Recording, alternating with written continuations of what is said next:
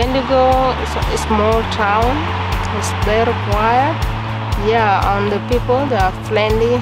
Grace started with us about 12 months ago and came to us through the Loddon Campaspe Multicultural Services, which works in partnership with Access Australia Group and Jobs Victoria, and she forms part of our culturally diverse workforce.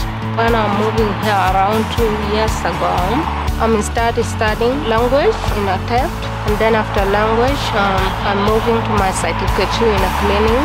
Then after that, I'm moving to look around for a job. And she's really good, you know, she's so well appreciated by the people in the art gallery. She's always got a smile for everyone. She's very, very efficient in what she does. There's a lot of challenges when you are looking around for a job. When you don't have communication very well, it's one difficult. You never find a job. When you don't have any certificate, you never find a job.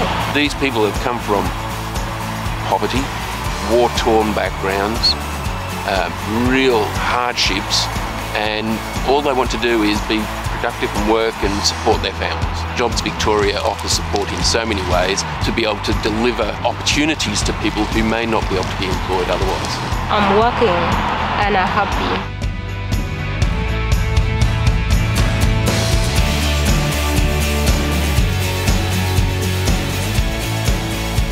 Authorised by Victorian Government, 1 Treasury Place, Melbourne.